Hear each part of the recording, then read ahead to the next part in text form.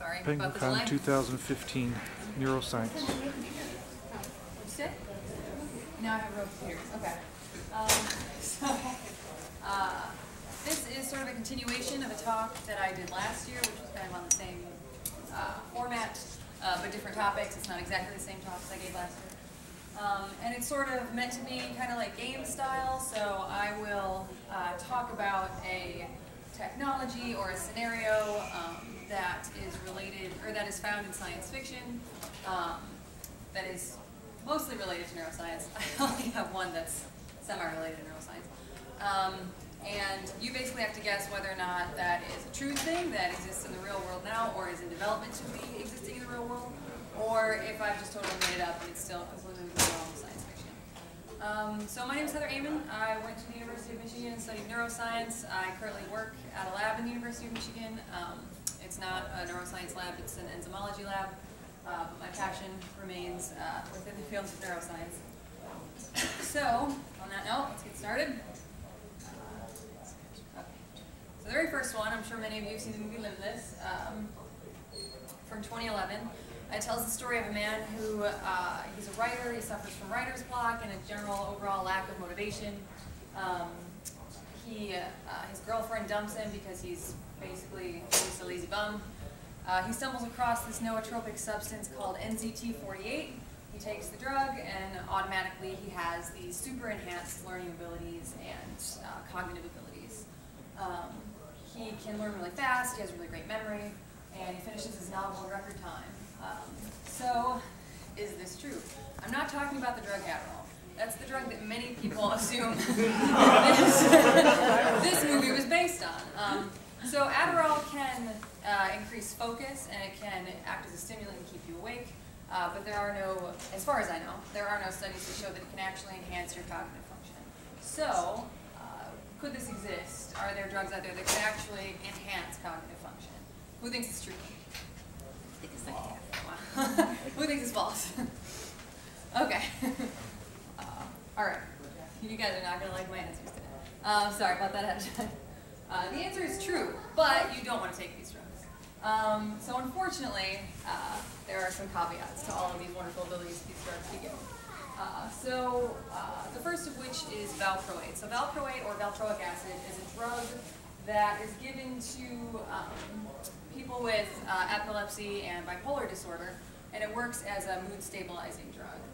It works, the mechanism of action is that it's an HDAC inhibitor, which, overly simplified, it can modulate genetic expression. What researchers have found is that if you give this drug to people, it can sort of reopen critical periods of learning in their brains. So perfect pitch, or absolute pitch, is the ability to be able to recognize tones and notes and automatically name them correctly. And this is a really highly sought after ability for people with musical talent. The idea, though, is that even though this has a genetic component to it, it's more likely to depend on a certain degree of musical training that has happened during that person's childhood. And so there is actually no evidence of anybody acquiring this trait in adulthood, and if you don't learn it before the age of 9, you're pretty much not going to acquire this trait. And so what these researchers did is they thought, okay, if this seems to be based on this critical window, this spongy period of time in our juvenile brains, if learning it requires that, and this drug reopens that window, or at least seems to, if we give people this drug, can we then teach adults how to acquire perfect pitch?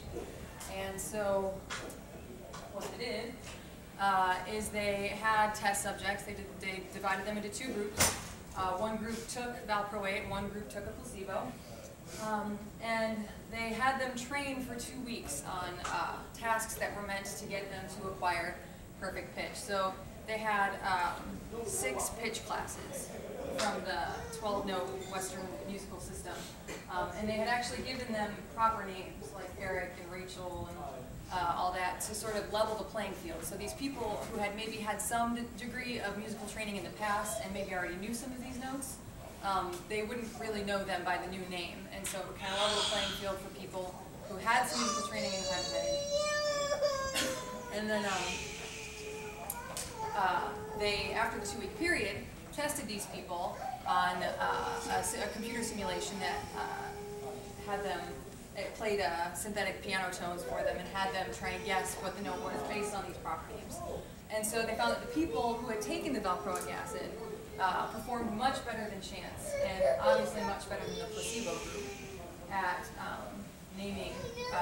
correctly naming these tones. What they also, so yeah, so the ability to do this, it does exist. It seems to be able to open some sort of critical window. It seems to be able to induce some level of acquisition of traits that you're not supposed to be able to acquire as adults. And there are many other things that you can apply this to. You can apply this to language acquisition or learning musical instruments later in life. But you definitely don't want to take this drug. So the list of very common side effects. Yeah. Do you have any idea what the dosage was? Oh, I'm sure it says in the paper, but I don't. Oh, okay. Yeah, sorry. The list of very common side effects of this drug, which occur in over 10% of people who take them, which is actually, it's quite large, are horrible. So you could get diarrhea, tremor, hair loss, hyperandrogenism in females, which means they'll start to develop male physical features, lazy eye. Even the common ones that happen between 1 to 10% of the time are pretty bad. You can get hallucinations, ataxia, which means you kind of lose the ability to walk properly. These are really, really bad side effects. And so, you know, the idea is you don't want to take this if you don't have to. You have in the movie this really great, polished, charismatic, beautiful Bradley Cooper on this drug, but the reality is that. So he's got his lazy eye going on and his tremors, and he's probably pooping himself, but he's not really. So the idea is this medication is prescribed for very serious conditions, and the risks simply don't outweigh the benefits if all you're trying to do is improve your cognitive function. Go read a book, like that's pretty much the lesson there. But that's not to say that that's the only drug that could possibly do that. And so there's another drug called donepezil. This one is given to people with Alzheimer's, and it is an acetylcholinesterase inhibitor. And so acetylcholinesterase is found in the synaptic cleft between two neurons, so the synapse where they communicate with one another. And what happens is the presynaptic neuron, it wants to transmit a signal to the postsynaptic neuron. It creates acetylcholine, releases it into the synaptic cleft, that attaches to the acetylcholine receptor, and it propagates that excitatory signal. Now the way our brain shuts off this excitatory signal is with acetylcholinesterase, which just degrades the acetylcholine.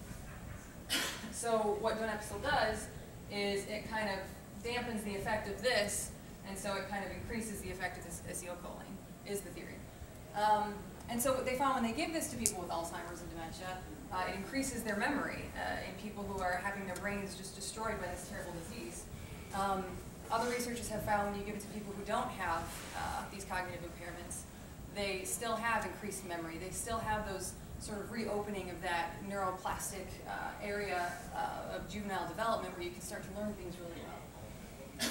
But again, unfortunately, these drugs often come with, in this case, somewhat uncommon, but still incredibly severe side effects. There are a lot of reports of donepezil-induced mania, in which people will exhibit hyperreligiosity, hypergraphia, pressured speech, spontaneous singing, talking to themselves, a whole host of other symptoms that you don't want to be walking around with just because it makes you a little bit smarter. Again, there's more drugs. Tons of drugs can do this stuff. Another one is called modafinil or Provigil. This one is given to people with sleep disorders. This is the most interesting of the bunch. It's a stimulant. It's meant to help keep them awake during the day so that they can sleep better at night. It's also used during military operations so that when soldiers suffer from fatigue or sleep loss due to extended missions, they give them this to sort of keep them awake and vigilant. And so what they found when they gave this drug to individuals who had already been sleep deprived was that it made them grossly over-exaggerate their own cognitive abilities. They thought that they were much more Superman than they were. So this group wanted to test the effect of that drug on people who had not been sleep deprived. So basically see if it still made them over-exaggerate or overestimate their own cognitive abilities, but also see if it could actually increase their cognitive abilities. And what they found through a series of tests with people on modafinil and on a placebo was that it actually did. It did help them increase certain measures of motivation and vigilance, memory tasks, learning, all that. But another group of researchers went back, looked at this study, looked at a bunch of other studies on this drug, and realized that they noticed a trend in the data if they separated the people who had participated in these studies by lower IQ individuals and higher IQ individuals. And so what they seemed to find was that the effects of modafinil or Provigil to give you these wonderful new cognitive abilities only worked on people who already had low IQs, which is great for them, but the effect is dampened on people. Even I think in the high IQ group, the minimal threshold I think was like 115. So it's not like super geniuses that this doesn't work on.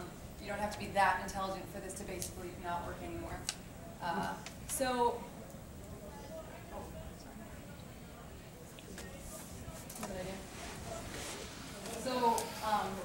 They looked at the effects of this lower IQ group. They performed much better than the placebo, but the higher IQ group, they performed at, statistically at least, at the same rate as the placebo. And so yeah, you can get this effect if you're, the Bradley Cooper at the beginning of the movie who needs all the help he can get. Now, again, as you're noticing a trend, I hope, all of these drugs have either very common serious side effects or some rare, very serious side effects. This one doesn't seem so bad, but can probably be a little bit embarrassing. So, modafinil induced spontaneous unwelcome orgasms. There was a woman, and again, very rare, there's one case report of this, but it's interesting to see what happens. This drug affects the dopaminergic signaling in your brain, so it's interesting to see what happens when you affect that pathway. She had to take this for sleep disorders. She was on it for a short period of time and noticed the symptoms starting. So she had this, they lasted 5 to 15 seconds, they happened 3 to 5 times a day. There was no warning for them when they would set off, there was no sexual stimulation required of any sort, they just happened. And so she found that as soon as she stopped taking this drug, this effect immediately halted. So did she go back on it? No, she didn't go back on it. The researchers actually urged her to go back on it to see if she could make it happen again, and she said unequivocally, no, I'm done with this, this is horrible. So yes, if you take Creepster Bradley Cooper into account, this is a really great drug for him. But normal people probably not. So another more serious side effect again is that Provigil can induce psychosis. So they found this one individual had narcolepsy, and they prescribed him a low dose of Provigil. They had him on it for about 6 months, and then they had him come into the clinic and take a maintenance of wakefulness test to assess whether or not he was capable of driving. And so he came in. This test includes 4 periods of 40 minutes where you basically have to sit alone in a room and stay awake. And so after the first 2 sets of 40 minutes, he had done fine. By the 3rd set of 40 minutes, he started talking to himself, he started laughing out loud, he started spontaneously singing, he started talking about how the CIA was persecuting him and the war on terror and yada, yada, yada. And so they went in there and stopped the study, obviously, and assessed what the issue was. And it turns out he had taken 5 times the normal dosage of Provigil in order to pass the test because he really wanted to drive again. And so the overdose of Provigil is likely what caused the psychosis. But this case report details several other cases where the exact same symptoms occurred without overdose, for people who were taking the normal dosage of the drug. So, super psycho Bradley Cooper is way smarter, but does it matter if you spontaneously sing and talk about the CIA all the time?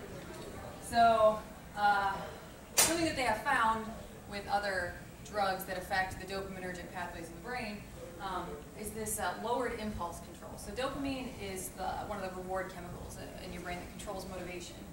And so if you screw with this balance, it can have all sorts of weird effects when it comes to impulse control. One of which that they found with other dopamine type drugs is pathological gambling.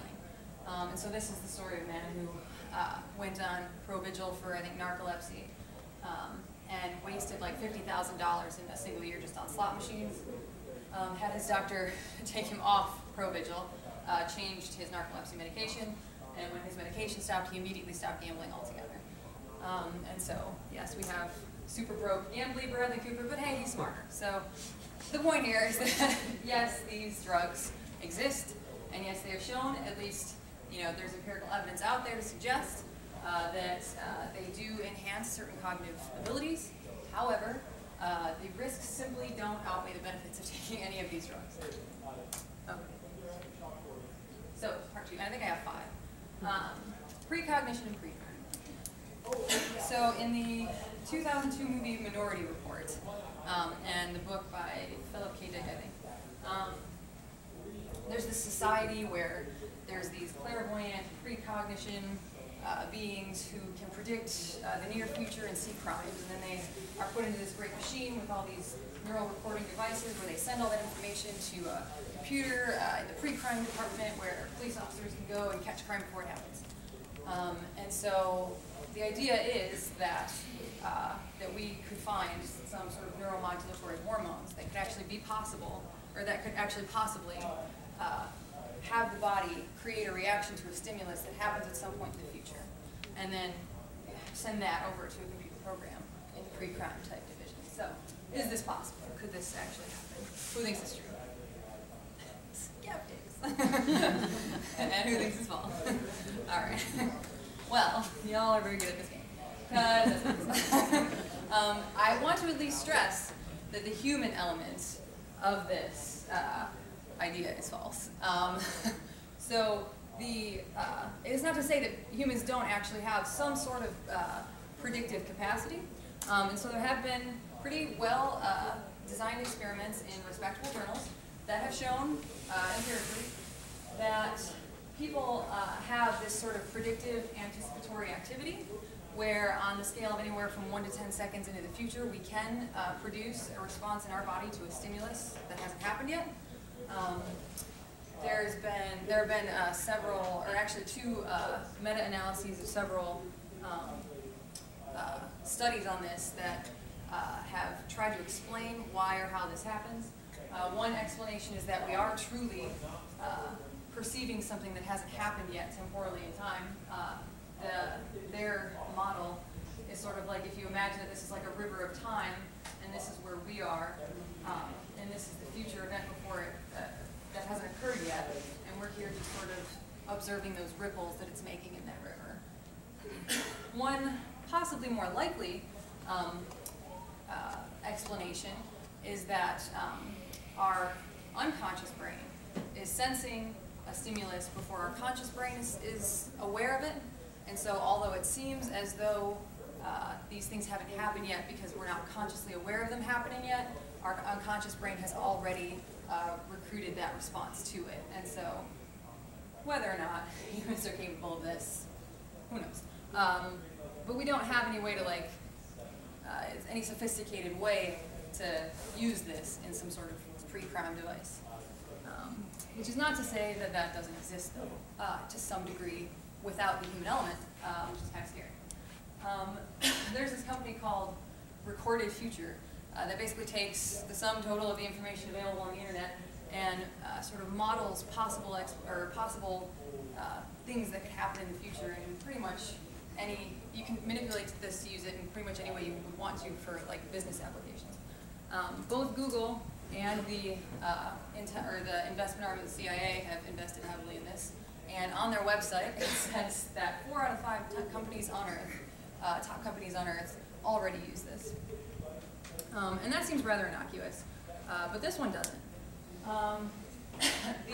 Actually this week, the Miami Police Department announced that they were going to start using this program called HunchLab, which on a certain level could be helpful, but also on a certain level could be abused.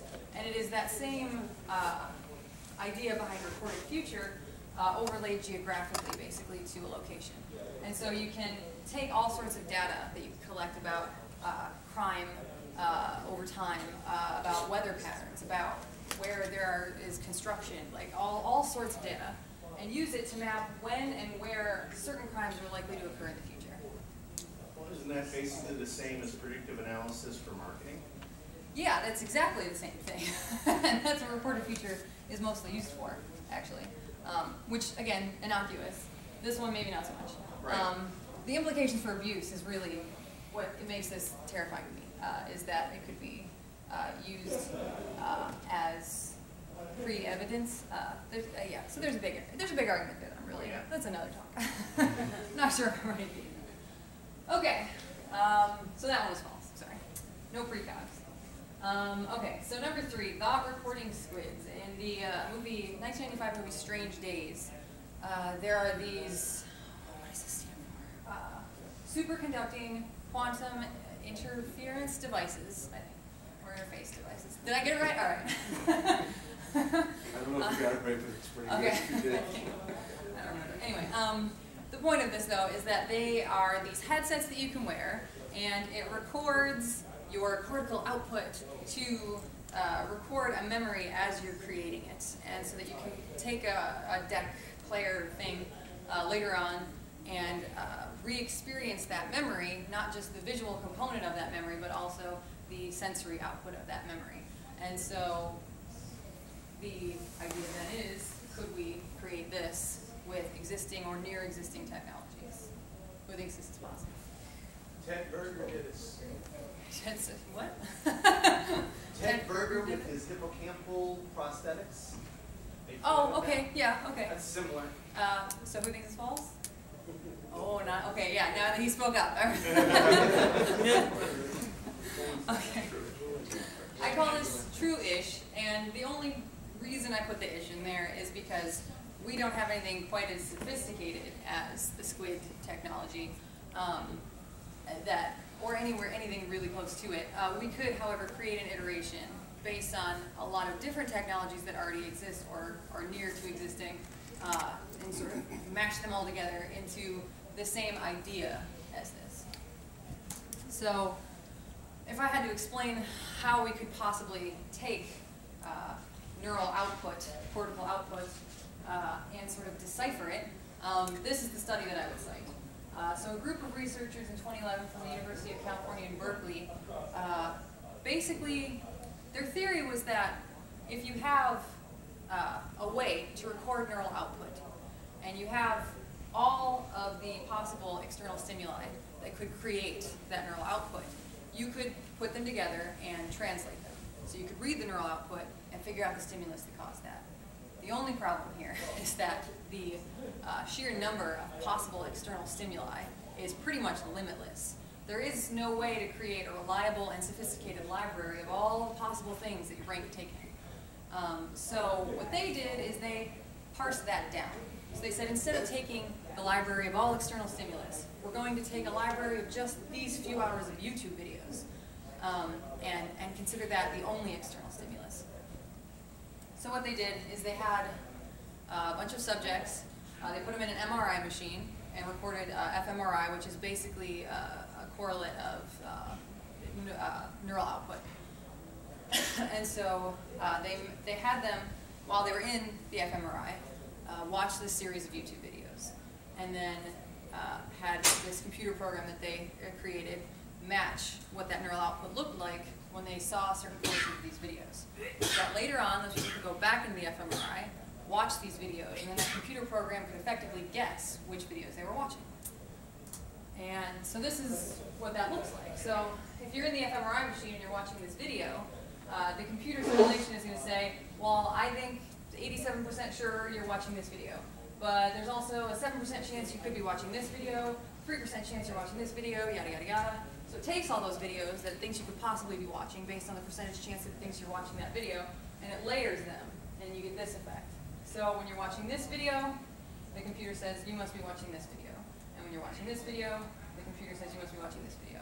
And this is one of the better ones, that when the subject was in there watching this, the computer said you're watching this. And if you actually go online, these are static images in my presentation just because I was too lazy to put video in, but there's videos online of the playback of what this all looks like layered on top of each other. And it's really eerie, and it looks kind of like you're watching a dream.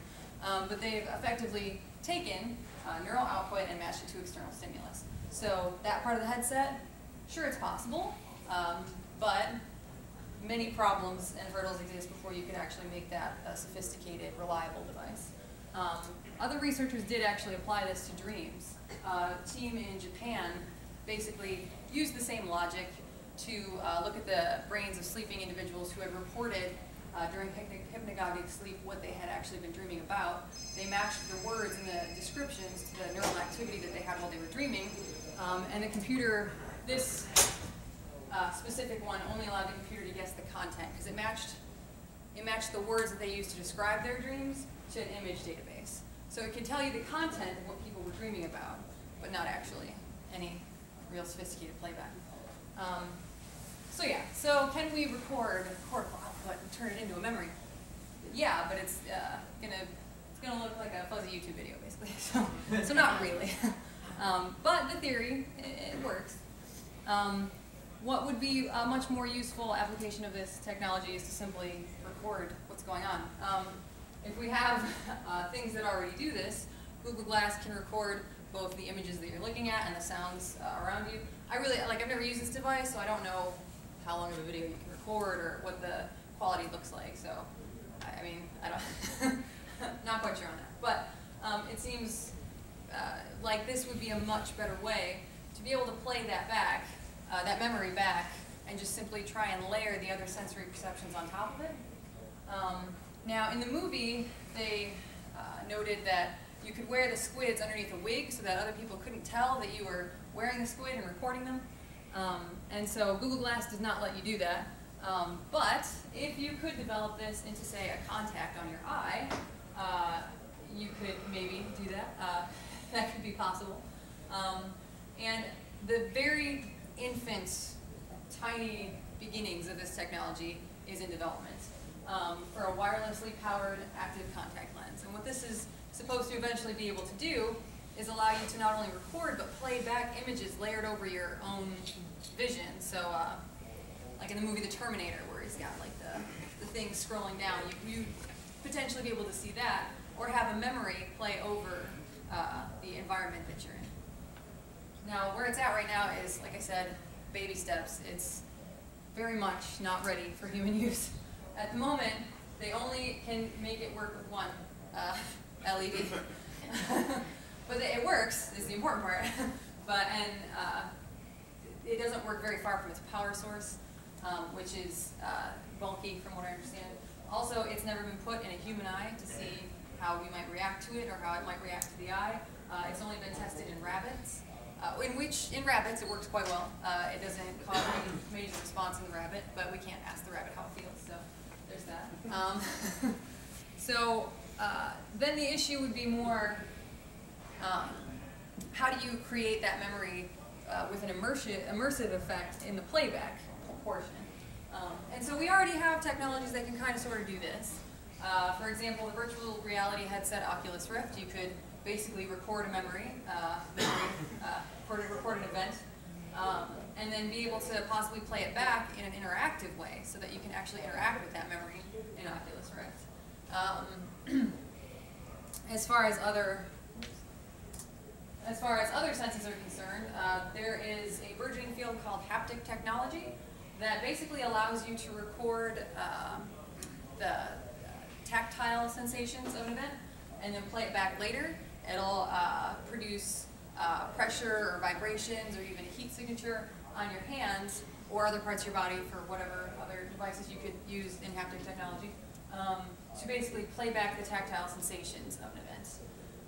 Again, this is also a technology that's sort of in its infancy, but it's out there. You can also do it with taste.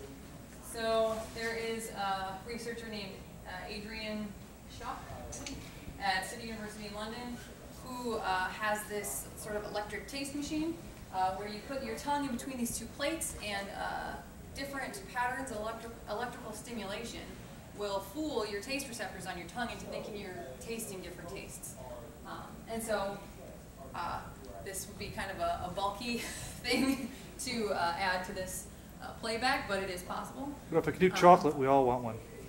Right? No, I'm sure it can be chocolate. If they don't do it with chocolate, then what's the point? It's interesting to note, though, that this haptic technology, they've also